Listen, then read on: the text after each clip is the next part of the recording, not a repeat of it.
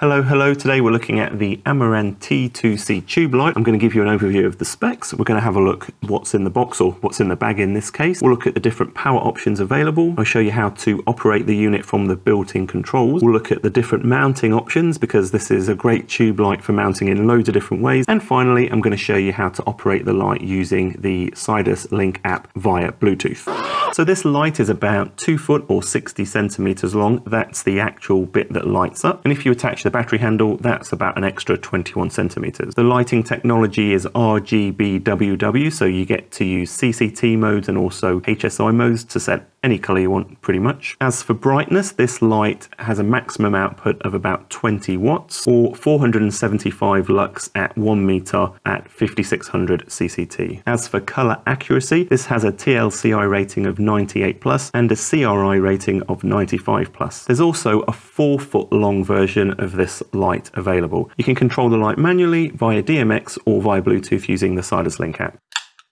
Let's take a look at what's in this bag. So you get this carry case as part of the kit, inside which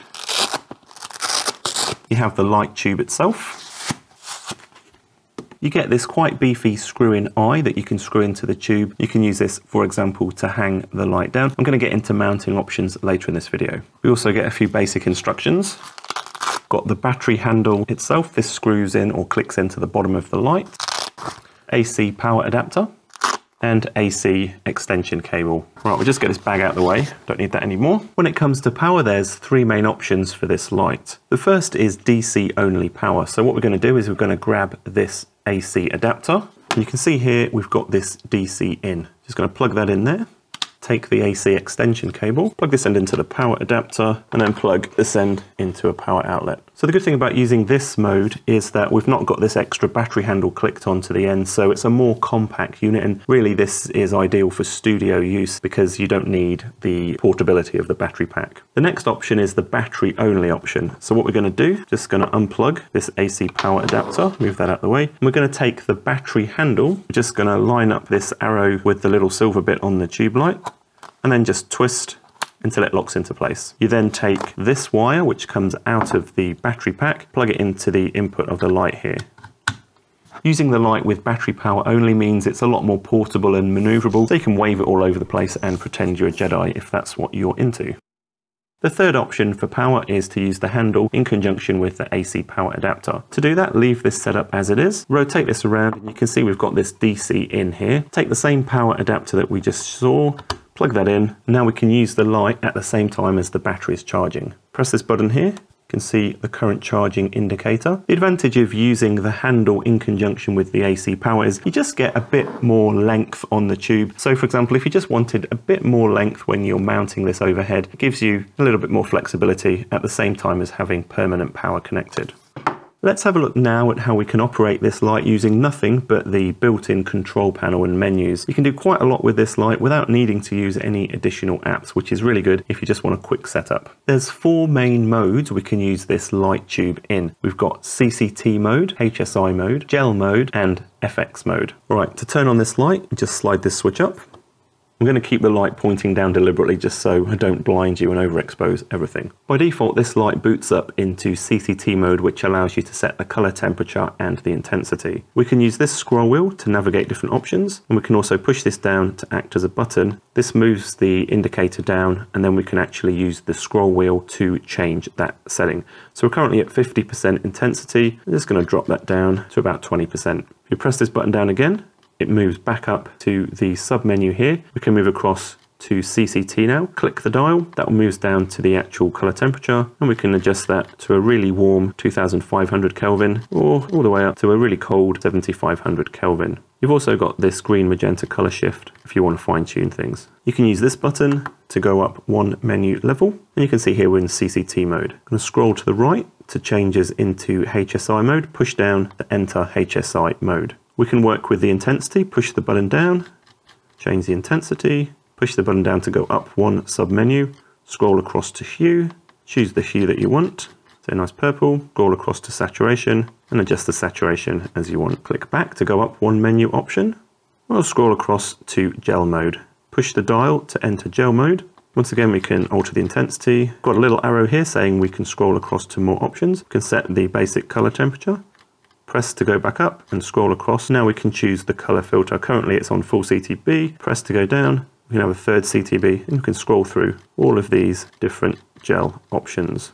We can go back, and then we'll scroll across to FX mode, which is the fourth main mode you can use. I'm going to push down to enter FX mode. Now you can scroll through all of these different built-in effects. So for example, we could choose candle, push down to enter that FX mode. Currently the effect is stopped. Push and then scroll across to turn on the mode. You can see we've got this arrow here, which means we've got additional options for this effect, such as the intensity and also color temperature. Just going to switch back using the back arrow to the main menu, and we'll just head back to CCT mode. If you want to go straight to the main menu, press the menu button and then scroll across. And we have all of these other options, such as DMX settings, the time before the screen automatically turns off, and Bluetooth reset.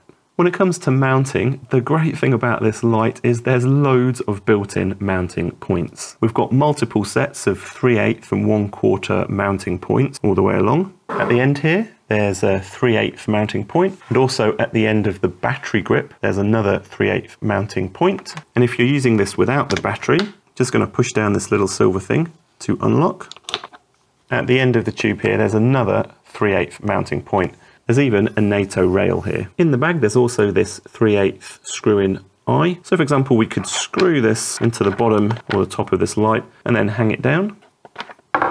You could also screw a tripod directly into one of these mounting points, or use a combination of a tripod and a ball head, and even a quick release adapter to make this super easy to connect up. The ball head will allow you to rotate things around. You could screw it directly to the top of a light stand, either vertically or horizontally. You could use it in conjunction with a ball head screwed into a light stand. And if you're using C stands, you can use it in conjunction with a C stand grip head and a pin. Screw the pin into one of these mounting points and then insert that pin into the grip head.